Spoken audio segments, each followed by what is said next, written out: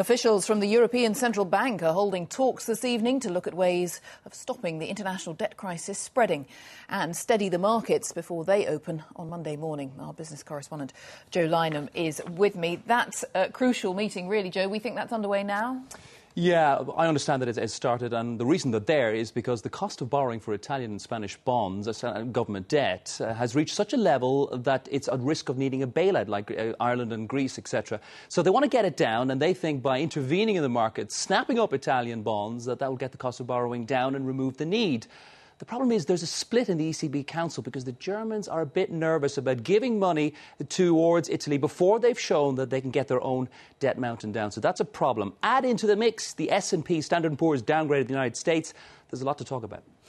And to talk about before the markets open. I mean, so much anxiety because you look at the East, some of them will open in only a few hours, really. Absolutely. £1.5 trillion was wiped off shares last week. We don't know what the markets will do.